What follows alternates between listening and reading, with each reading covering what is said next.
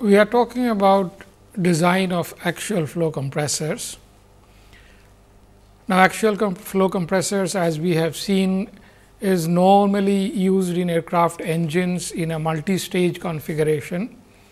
So, you have number of stages that need to be lined up in a manner that together they produce a certain aggregate compression ratio that caters to the need of a particular engine under various operating conditions. Now, when you are designing this axial flow compressor, which is indeed a mechanical device, and we have stated before that it is basically an aerodynamic machine. Now, designing this aerodynamic machine requires certain knowledge of aerodynamics, which is what we have been talking about in this lecture series. Now, in the last class we have seen that when you try to line up a number of compressor stages, one of the things you would need to do is create a flow track.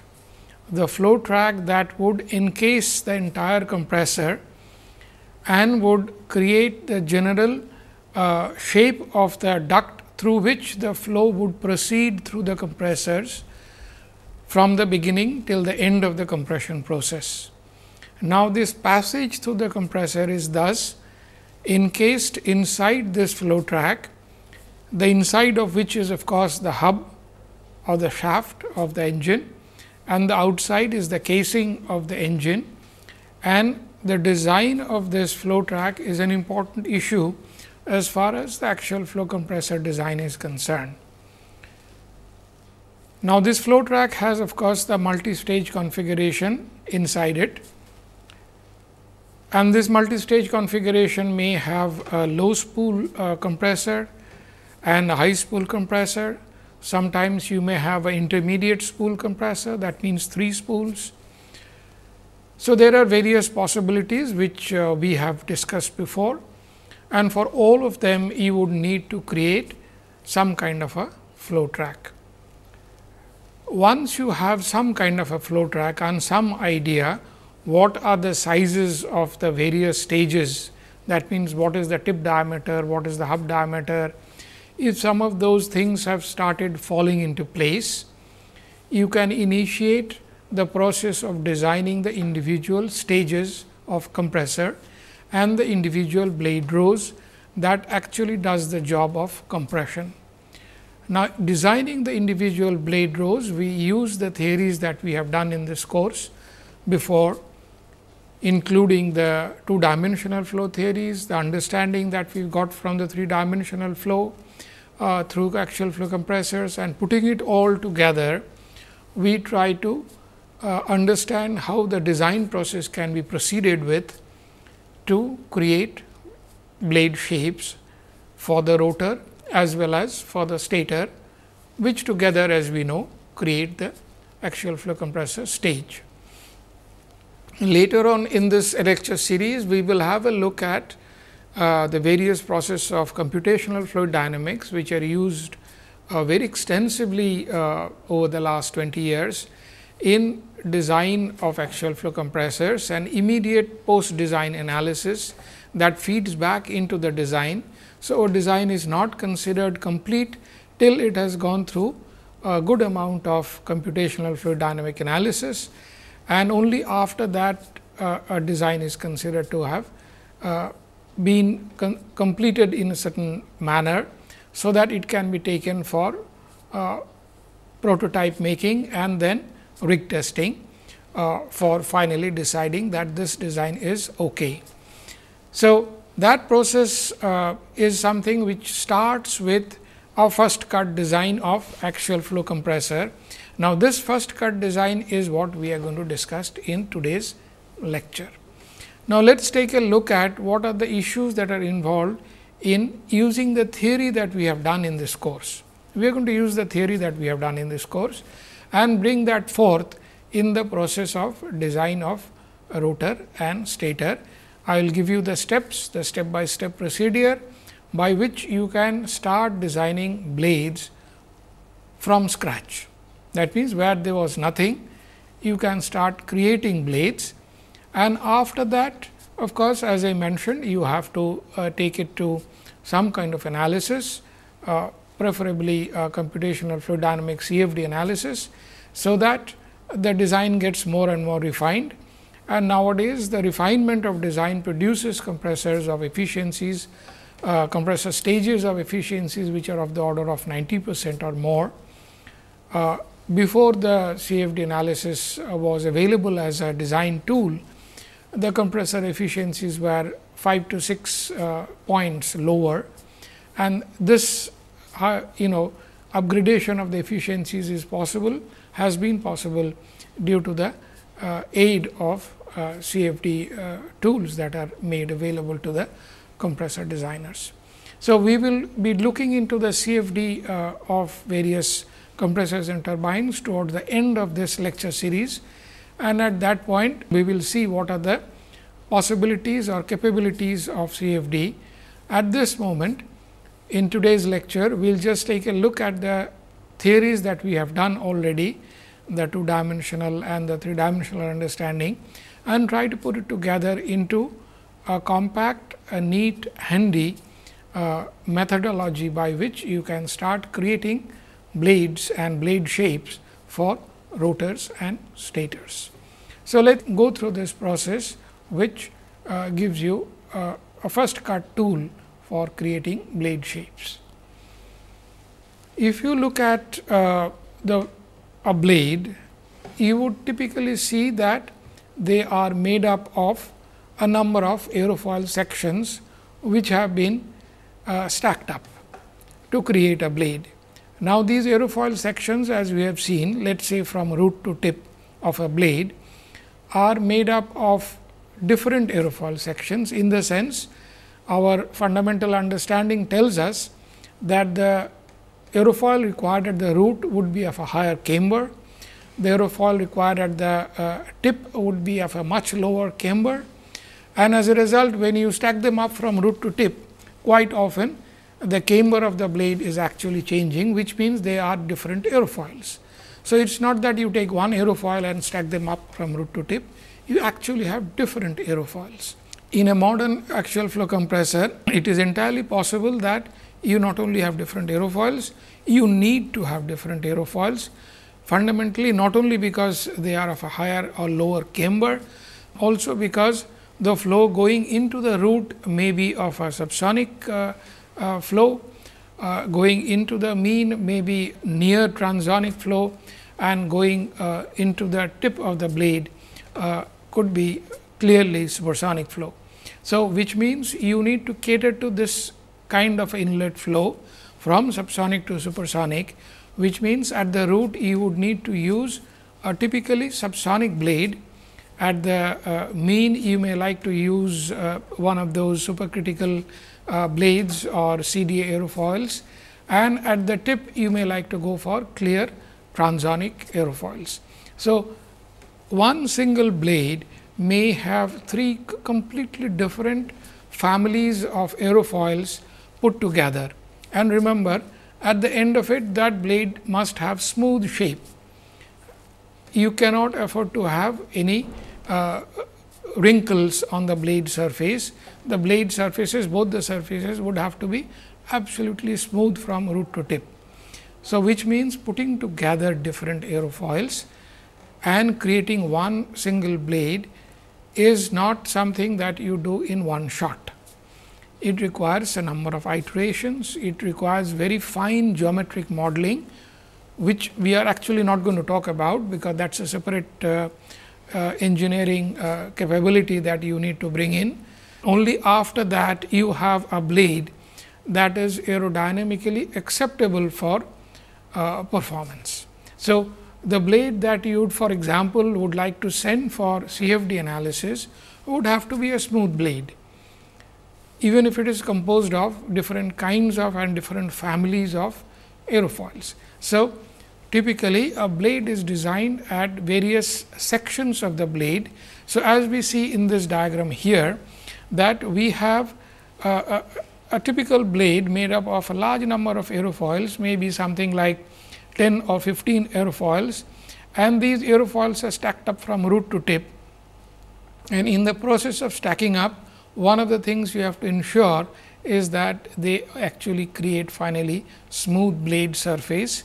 As we have seen, the blade at the root, not only it will be of different camber, it is likely to be of a different blade setting angle or stagger angle, whereas the one at the root is most likely to have a lower camber and at a much higher stagger angle. So, when you put them together, you get a twisted blade, and this twisted blade would have to be again a smooth blade surface. So, it is something that is arrived at after a number of iterations and probably a very fine geometric modeling.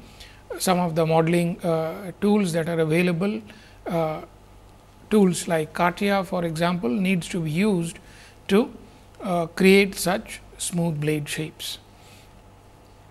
Now, let us see where we all need to start. We need to start at the fact that you are designing an individual stage. You start with the fact that the stage needs to do certain amount of work. This work is being supplied by the turbine, and this is the amount of work, minimum work that needs to be supplied by the turbine. So, W theoretical work is equal to, as we have seen, C W 1 minus C W 2 by into U at the mean.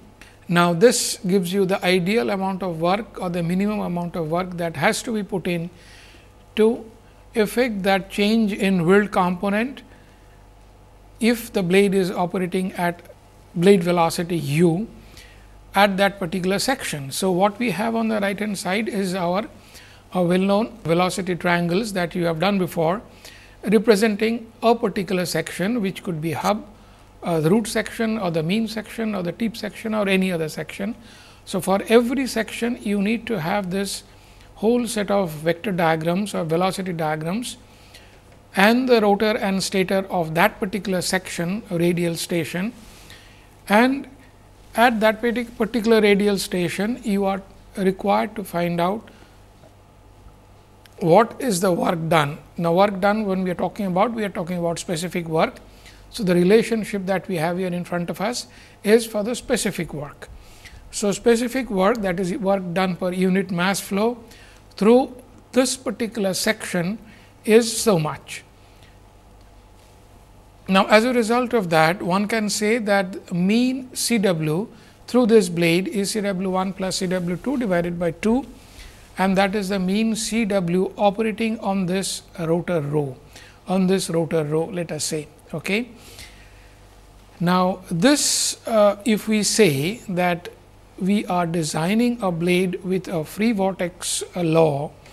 Now, this is something you would need to invoke right in the beginning, what vortex law you would like to use. We have done various kinds of vortex laws, starting with the free vortex law, which is the simplest and indeed the oldest of the whole lot.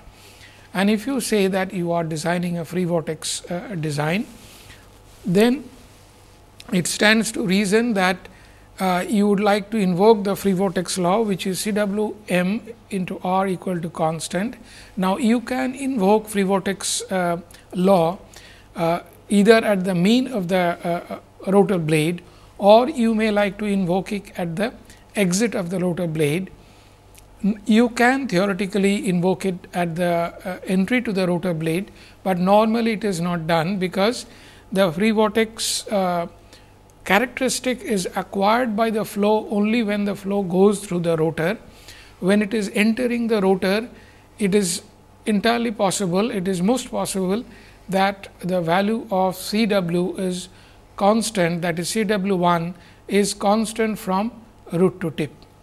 It is entirely possible, or it may have some other nature of variation, which may or may not be free vortex. So, theoretically you can have free vortex variation at the entry, at the exit, and then certainly at the mean of the passage. Having invoked the free vortex law, you can now say that the free vortex allows you the variation along the blade length. So, at any blade length you can find out the value of C w invoking the free vortex law. That is indeed the utility of the free vortex law. Now, having arrived at the CW1, you can now conjoin it with CA1, which is the incoming actual velocity at that particular station, and the product of the two, a combination vectorial addition of the two, gives you C1, that is the entry absolute velocity. Now, having obtained the entry absolute velocity, you can quickly find out what is the entry absolute flow angle, which if we look at the diagram is alpha 1 over here. So, what we are trying to find out by using certain variation of CW1, what is the value of C1 and what is the angle of alpha 1 at which this particular flow is entering the rotor blade row. Now, this is of course, the value of u, which you get from solid body relationship, and that is the blade speed at that particular section u1 r. Correspondingly, now you can find out the relative flow angle going into the blade, and this of course, as we know is found from the velocity triangle. Again, if you look at the velocity triangle, this is the beta 1 that you are finding right now. E1 is what you get at that particular station. From solid body, CW1 you have got from free vortex or any other law, and product of all that is finally you are getting the value of beta 1, the angle at which the flow is going into the rotor in relative frame of reference. So, beta 1 is the relative flow angle with which the flow is going to go into the rotor. So, the rotor will have to be designed to allow the flow entering into the rotor at angle beta 1. The rotating row responds to the angle beta 1, it does not respond to the angle alpha 1, it has no relation with alpha 1. The rotating row of blades respond to the flow coming in at an angle beta 1. Correspondingly, the relative velocity of course, can be found out as per that velocity triangle using the values that actual velocity and the relative velocity that we have found. Correspondingly, we can now try to find out what the exit velocity could possibly be u2, which again could be found from solid body relationship. Now, if we are designing a blade at which diameter is constant across the entire stage, which means diameter at the entry of that particular section at the entry of the stage is same as the diameter at the exit of the stage for that particular section. That means, the section is a constant diameter or constant radius section through the stage. Then we can say that E1 m is equal to U2 m, and this is something which one has to decide a priori, because it is possible that in some of the modern compressors, which we shall discuss today a little later, the exit diameter may not be same if you take the section on a meridional plane and not on a constant radius plane. So, if you take it on a meridional path, U2 would be different from U1, and the design would proceed along the meridional path, not along the constant radius path. So, at the moment we are looking at a constant radius or a constant diameter section on which the design is being projected. Now, the CW2, which is the exit whirl component or the rotational component of the fluid flow, can be found out from the free vortex law. Now, having found the exit whirl component or rotational component, one of the things that need to be quickly checked is the degree of reaction, and this degree of reaction can be found from very simple relationship. Now, we know that the degree of reaction should never be 0 anywhere on the blade, or definitely never be less than 0 anywhere on the rotor blade. The 0 reaction blade of course, gives you the impulse rotor, and less than 0 of course, would create situation where the compressor would start behaving like a turbine. So, we have to keep an eye on degree of reaction. We have also seen while defining degree of reaction that it is by definition a two-dimensional parameter. So, we are proceeding along a two-dimensional sectional design, section by section aerofoil design, and hence the degree of reaction is a valid tool with which you can possibly check your design at this stage, whether you have got a degree of reaction that is satisfying to your design intent.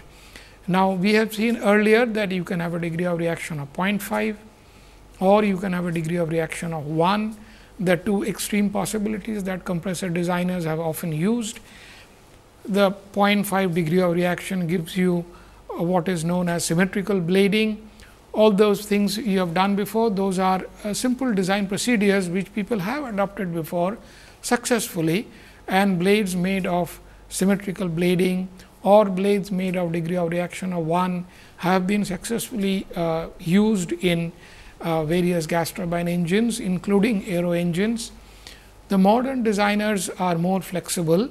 They would like to have more flexibility and probably along with that more control over what is happening through the stages.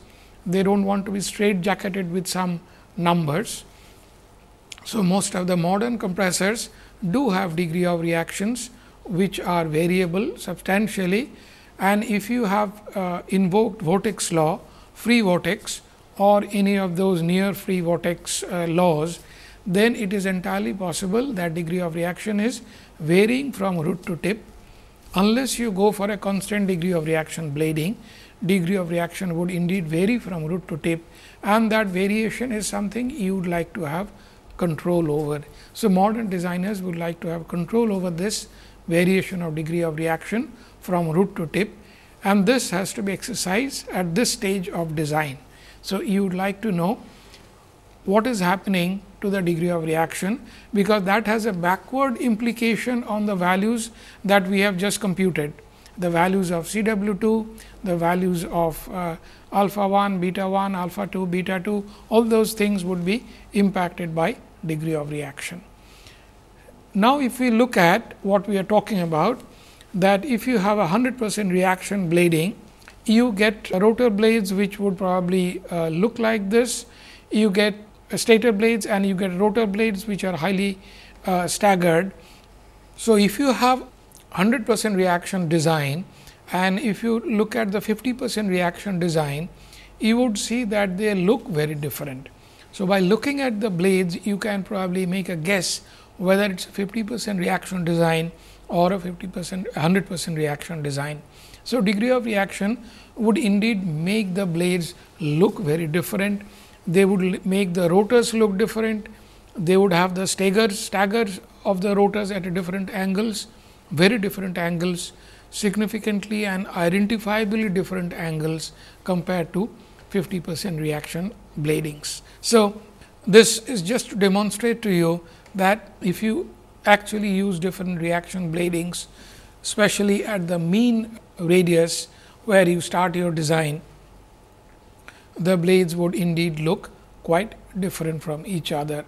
Under certain circumstances, if you like to choose a certain degree of reaction, it is entirely possible that you may like to have an inlaid guide vane, especially if it is the first stage, and that inlaid guide vane is then necessitated by the choice of your degree of reaction and your design choice. So, inlaid guide vane is often used, especially in the first stage of a multi-stage compressor, necessitated by the design of the first stage and depending quite often on the choice of degree of reaction. If we proceed with the steps that we are going through, we can now see that one of the assumptions that you may like to make at this stage for simple design procedure is that the actual velocity through the stage is remaining constant at that particular section. So, we have seen that actual velocity from root to tip may vary in a certain manner, and it will vary along the stages. On the other hand, here we are making an assumption that actual velocity is constant across the stage. That means, through the stage it is kind of constant. The other way of tackling this actual change of parameters is through a parameter known as AVDR, which is short of axial velocity density ratio. As you can see, as it is defined here, it is the ratio of axial velocity and density at the entry to actual velocity and density at the exit of the stage, or even at the exit of the rotor, across the rotor. And quite often this actual velocity density ratio is held 1 rather than the actual velocity itself. So, now this, if you can quickly look at this definition, it is nothing but mass flow per unit area. So, you are trying to hold mass flow per unit area constant across the blade row or across the stage. So, that is one way of making an actual change of parameters in a certain restricted manner, instead of the most simplistic one, which is holding just the actual velocity constant across the stage. So, there are two ways. Most modern designers would like to invoke a certain value of AVDR, which is not necessarily exactly 1. It could be little more than 1 or little less than 1, and the designer imposes that value on the design and proceeds with the design, so that he gets the compressor performing a certain compression ratio to his own requirement, and not restricted by the simplistic assumptions that we are talking about. Now, the velocity or the relative velocity that we know through the rotor, theoretically it has three possibilities. The exit of the rotor velocity is less than the entry relative velocity, or the two relative velocities are equal to each other, and that the exit relative velocity is more than the entry relative velocity. We can quickly discuss this. Most compressors would like to have a diffusion through the rotor, certain amount of diffusion, whatever is possible, and if you have a diffusion through the rotor, the relative velocity would indeed decrease through the rotor, and in which case V 2 would be less than V 1. So, this is normally or generally accepted notion with which the compressors are designed. V 2 being equal to V 1 is rarely used, because that produces what can be called impulse kind of a rotor. And now, most compressors are not really impulse. Turbines are impulse turbines, but most compressors are normally not impulse compressors, even though theoretically it is possible that they can be impulse compressors. On the other hand, if you have some kind of a transonic fan design, it is possible that the exit velocity is marginally more than the entry velocity, and this is because a lot of work transaction has taken place, and this work transaction has not been possible to fully convert to pressure in the relative frame, and as a result the exit relative velocity is marginally higher than the entry relative velocity, because work or energy has been put in the flow while passing through the rotor blade. So, this is a possibility that sometimes may be necessary to be used in, especially in transonic or supersonic blade design. Now, the exit angle, flow angles can also be found using the world component and the axial components, and the relative flow angle can also be found by using the blade velocity, the world component and the axial component by using the simple trigonometric relationship. And if you do that, you would get the delta beta, which is the flow turning angle through the blade, that is beta 2 minus beta 1 at the station R. Now, this is the delta beta, that is all important value, because this actually dominates or tells us how much work is possible through this particular blade section. So, delta beta has to be decided by the designer as early as possible. We have also seen, and we shall see, that there are limitations on the value of delta beta. through the compressor stages, you cannot have a very high values like you have in probably in turbines. So, the compressor delta betas have certain limitations. On the other hand, you want delta betas because those are the flow turnings that produces the work or produces the transaction of work from the blade to the fluid. So, delta beta is an all important parameter that needs to be decided by the designer section by section, and as we know delta beta will vary from root to tip substantially to produce a twisted and differentially cambered blade from root to tip. The exit velocity can be found, and this exit velocity has to be decided whether you want it subsonic or supersonic, depending on whether you want the stator to go supersonic or subsonic. So, one has to decide, the designer has to decide whether what should be this value. So, that you also get a value of C 2, which designer has to decide whether it should be supersonic or subsonic. Now, the flow turning angle we get does get influenced by the angle of incidence that is coming onto the blade. Let us take a quick look at the velocity triangle. Now, the flow coming into the rotor at an angle beta 1, while it is entering the blade row, it is entirely possible that it may have a very small angle subtended with the tangent to the camber at the leading edge of the blade. Now, that is what we have earlier defined as incidence. Now, this incidence at the design point of the blade, as we have discussed in the last class, we have to fix a design point, and at the design point this incidence has to be assigned. It has to be decided by the designer. It is not something that is allowed to happen in arbitrary manner.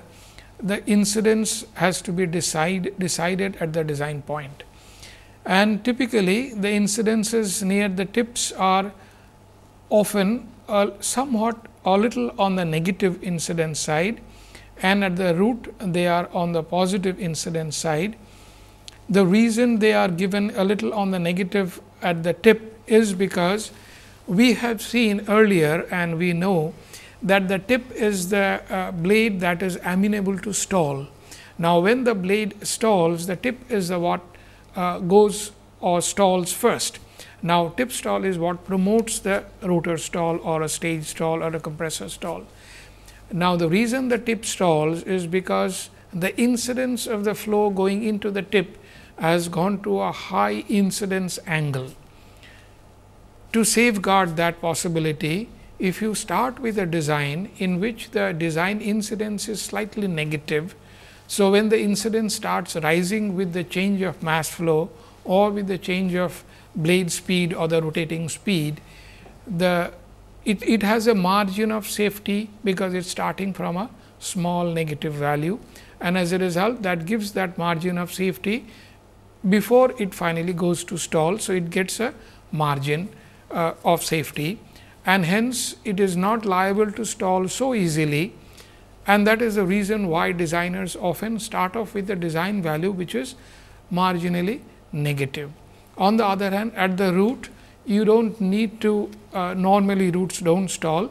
Of course, roots can stall, not that it cannot stall, but normally the root does not assign with a safety margin like at the root at the tip, and as a result it is often starting with a value of 1 to 2 degrees. So, that it gets a reasonable value of performance coefficients like lift coefficient. Now, at this stage it is now necessary to choose the solidity of the blade or what is the spacing of the blade. This is the important parameter that needs to be chosen at the design stage. The solidity varies from root to tip, and it is not a fixed parameter, and as a result of which you need to choose the solidity. Now, these are some of the typical plots that have been arrived at through extensive 2-dimensional cascade studies that you have done in this course earlier.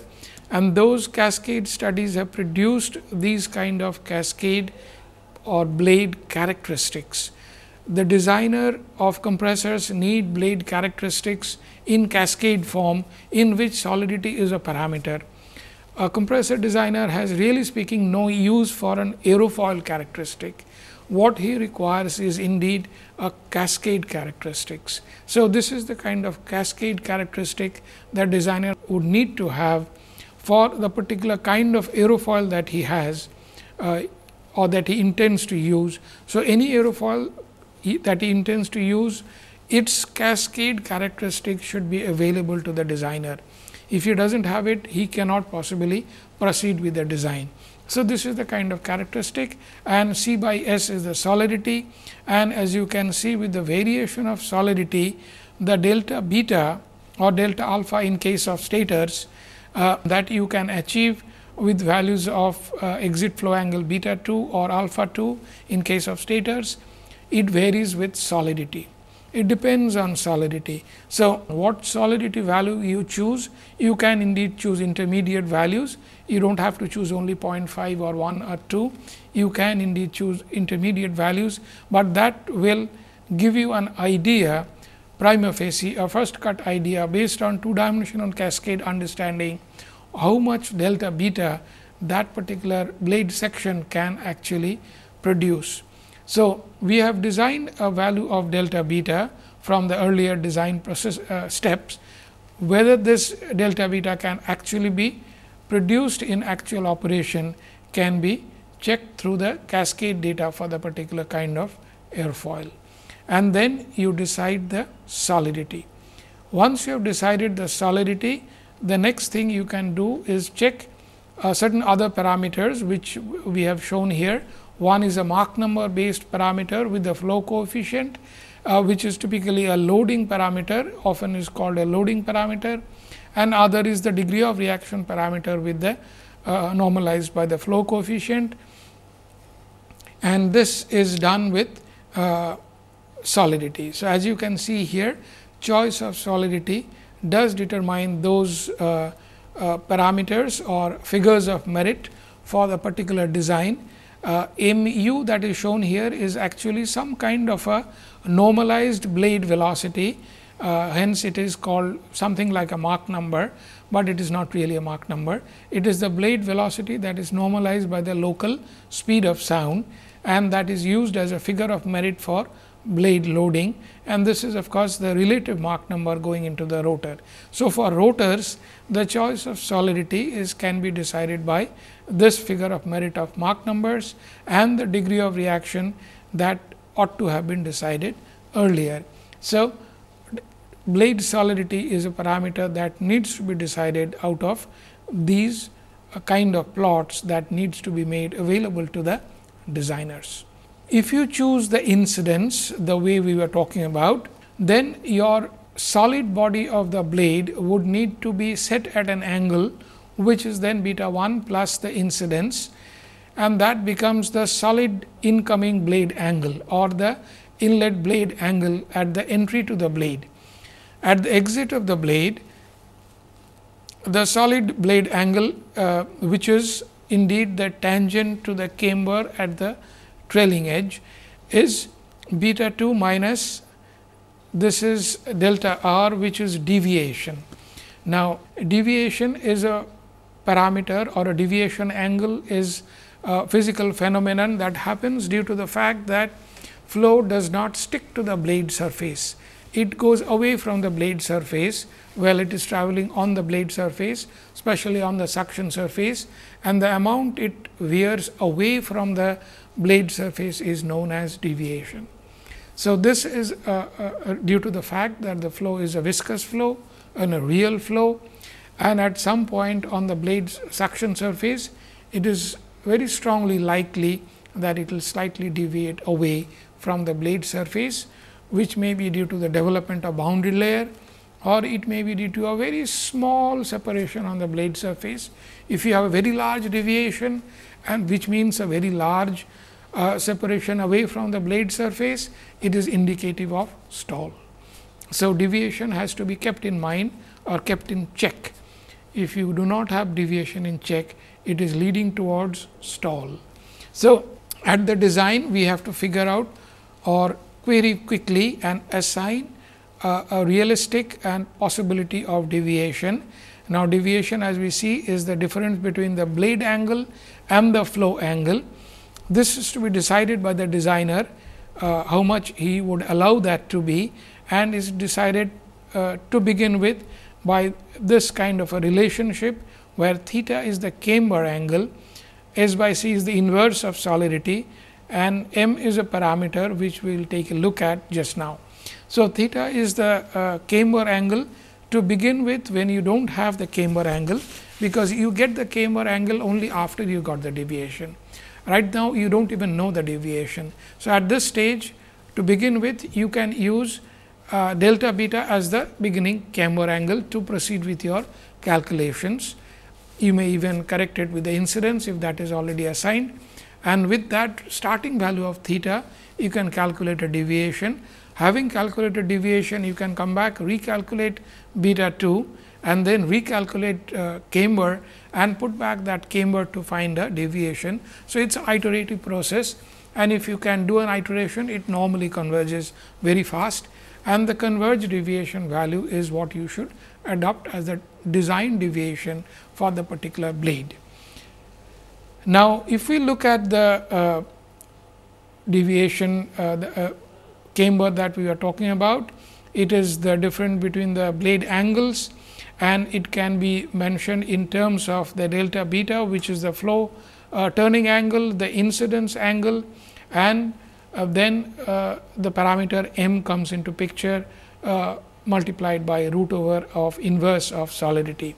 Now, m is a parameter which is dependent on the particular aerofoil that is being used. This aerofoil produces a certain value of m, and typically an aerofoil would have a certain projected thickness, which is shown here as A, and C of course, is the chord of the aerofoil, and A by C is a geometrical parameter of this particular aerofoil.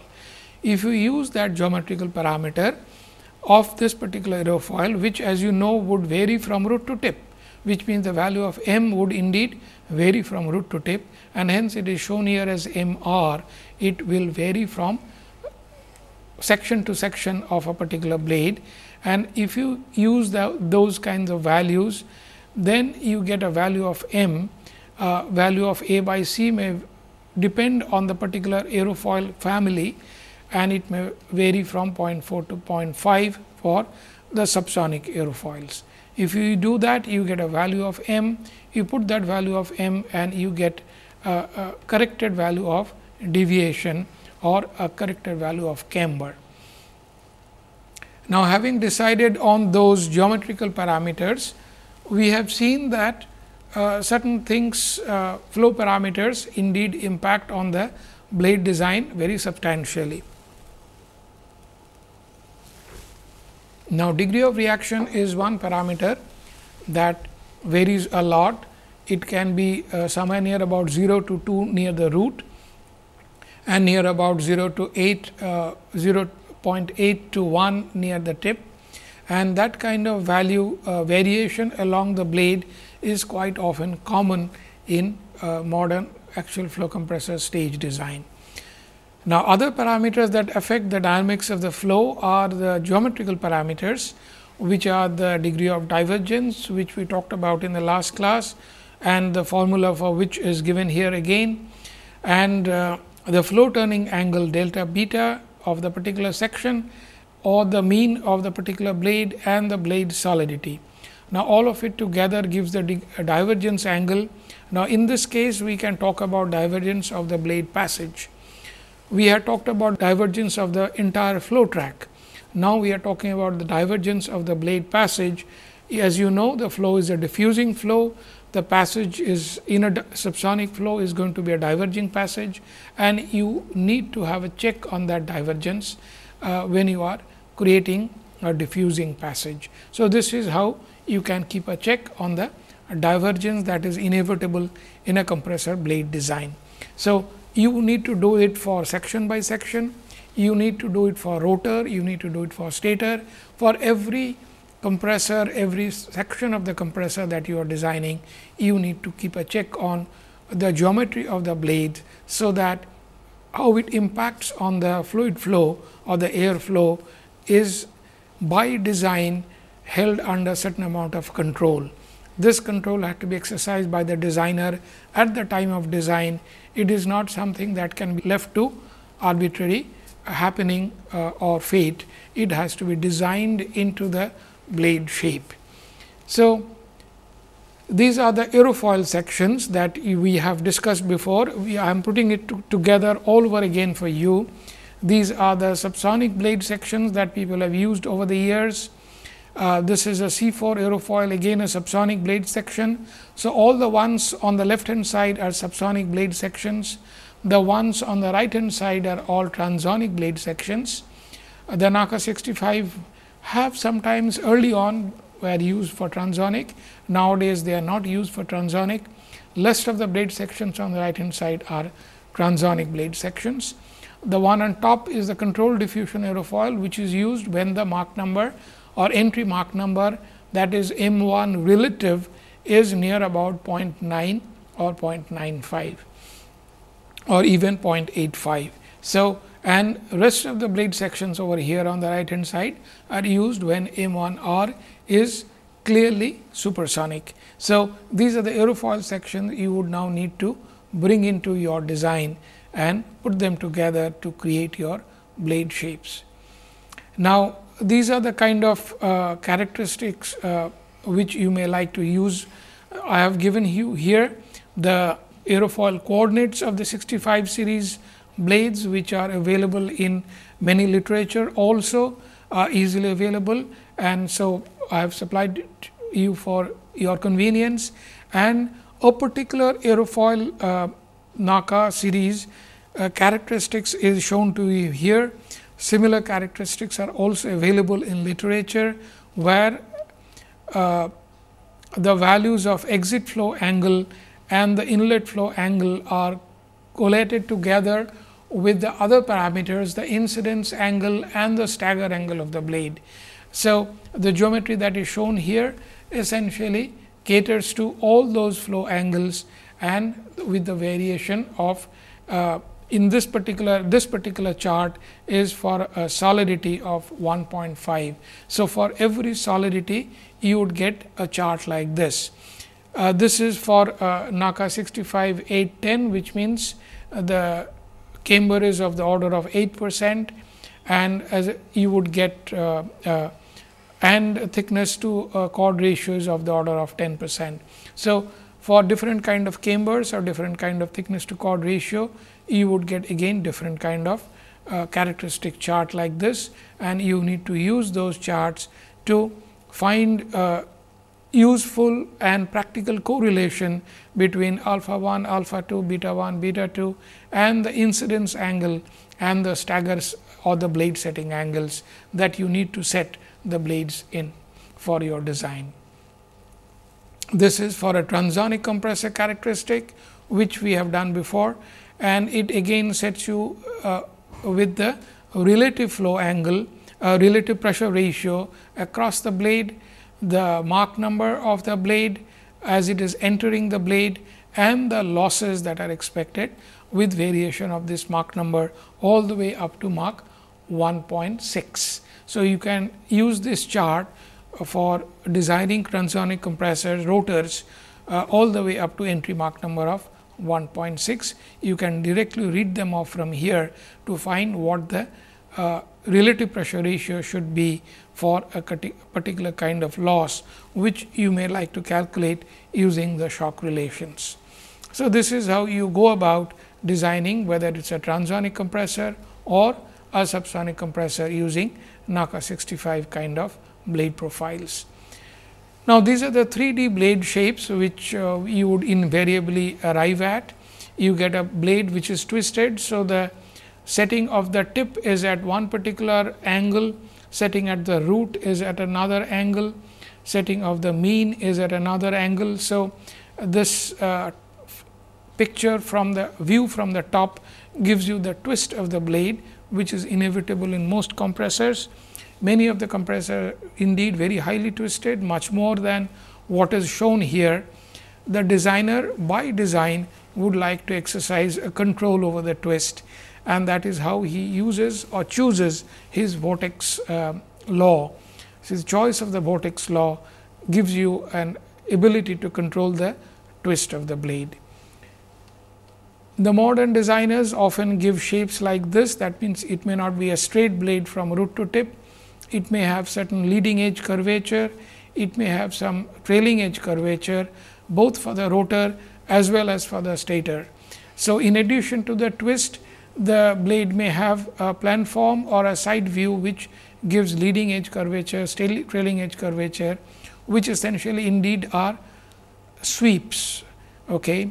And these kind of swept leading edge, swept trailing edge used in rotors and stators are features of many modern axial flow compressors that we have seen before also in our last lecture. Those are designed into the blade shapes for certain aerodynamic conveniences. I am trying to put together all the blade design steps that we have discussed into a neat flow chart, and this flow chart you can look at very closely at your leisure and see if you can follow this flow chart, which starts with the identifying the purpose of the design and then go through the various steps of the design, during which you would indeed need to make a few assumptions. Your design always is based on certain assumptions and based on certain fixed or variable parameters. And then of course, you need to quickly decide whether you would proceed with those assumptions. For example, your vortex law is an assumption, and then you discretize the rotor blade into number of sections. Once you have done that, you go through all the steps that we have discussed, put it all together, and then check all the dimensions, camber and stagger, and whether they are according to your intentions and whether you are getting a smooth surface. Whether you get a smooth blended surface is an important issue. If the surface is hugely corrugated or wrinkled, you may have to go back and redesign some of the sections. After getting the smooth surface, in the modern designer would send it for 3D CFD or CFX is one of the possibilities, CFD simulation, and having done the CFD simulation, he can decide whether the design is good or some more iterations are required for this particular design. So, the design is finished only after all the exercises are over in terms of performance of the blades, performance of the rotor, in terms of pressure ratio and in terms of the various other aerodynamic features that are required for the compressor performance. Having done all that, you have a design that you can decide whether it is acceptable to you, whether it fits into your overall scheme of the compressor, and once that is done, the design is accepted.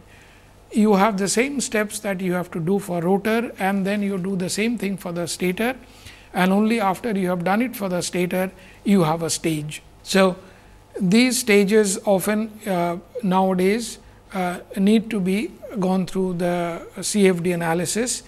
The modern designers often also end up using aerofoils, which are 3D aerofoil. That means, the aerofoils are not 2D cascade aerofoils, but the aerofoils are essentially on cylindrical coordinates. So, they have a certain inherent curvature associated with the aerofoil section.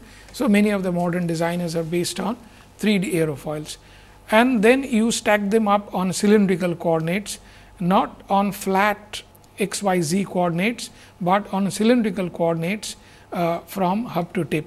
So, this stacking then is on various radii from hub to tip.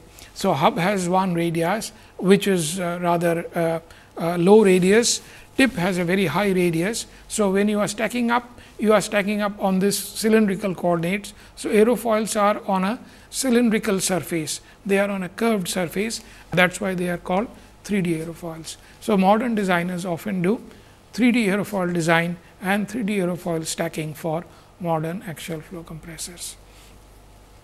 So, we have gone through all the steps of the design, and I have just tried to give you the simple steps that lead you towards a first cut rotor and stator and stage design of an axial flow compressor.